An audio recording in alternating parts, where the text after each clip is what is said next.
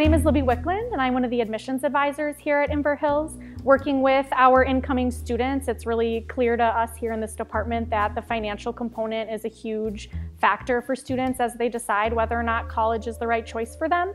A lot of students, we see that they think the best solution is to max out all of the loans that they're eligible for every semester so that they're able to pay for tuition, buy their books, and just maintain their lives, their cars, their housing, childcare. And for a lot of students, making that choice is really going to be a detriment after they graduate and realize they have to pay those loans back. We really appreciate here in this department that at Inver Hills we have a lot of other opportunities to provide to students to help them with their financial stability as students, whether it's scholarships, tuition match, emergency assistance. I love the tuition match program, and we see a lot of students, once they realize that it exists, they're super excited to get started. I recently helped a student for this spring semester. She was moving from Texas and had very limited support from outside of kind of just herself as a 19-year-old student, and we were able to get her set up with the account. Already in her first week, she had put some money into that savings account, and thanks to other opportunities like tuition match, she didn't have to take any loans out for her first semester of college. I'm very appreciative that we have people on this campus who feel like it's important to support these types of programs, and as a donor myself, I love when I see students coming in utilizing the opportunities that we have. My name is Anthony, and I teach English in Inver Hills. I think it's easy when thinking about scholarships to deal with them in terms of numbers and the numbers of people who are needy. But my story is about Colette, who shows to me that there is many stories of need and merit as there are people. Colette was a student who showed great promise. She was almost preyed upon by her parents because they took her graduation money, took her credit cards. She showed up at Inver Hills homeless and broke. And while that may seem to be one story in the naked city, she made so much of herself through 2 classes of mine through a year and a half here at Inver Hills on an Inver Hills scholarship. She left here and transferred to River Falls. She ended up TAing over there. She was so successful, but she doesn't show up in the normal count of numbers, and her success isn't easily measured, which is why I want you to know about her. I think she's so deserving.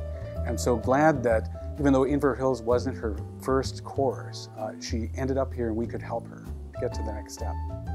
I'm Barb Kerchak, and I teach psychology here at Inver Hills Community College.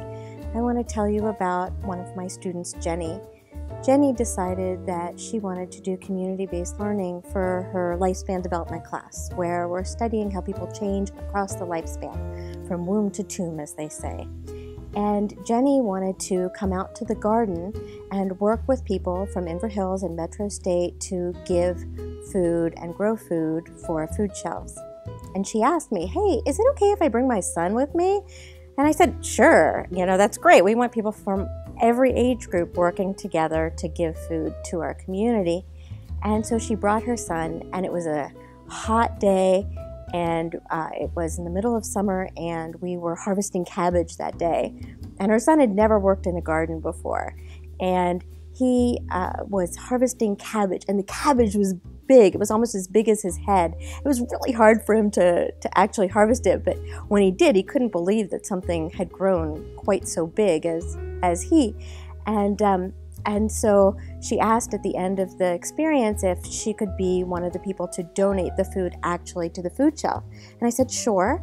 And so they donated, it was about 75 pounds of food that day that they donated to one of our local food shelf partners. And her son couldn't believe that people didn't have food.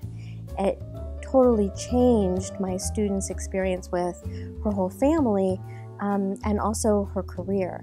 Her son said, Mom, it's my birthday in a couple of weeks. Let's not ask for presents. Let's ask for food to be given to food shelves. And then the family's Christian. When it turned to Christmas time, he said, Mom, let's not give presents to each other. Let's donate. There are different organizations that will donate animals to communities that don't have animals to raise milk, for instance. And so the family donated internationally to be able to help with food security issues. And now my student, who was in my lifespan development class, is finishing up a bachelor's degree in social work. So I think about how formative that community garden experience was for her, and it keeps me donating every paycheck. Thank you for your gift. Last year we had 60% participation during our employee giving campaign. And this year, St. Paul College has challenged us to a duel. Which college can get the highest percentage of employees to participate? The winning college can display a traveling trophy for a year. We can do it. Let's double down for Inver and beat St. Paul College. And not just for the prize, although that's pretty awesome, but let's do it for our students. Thanks.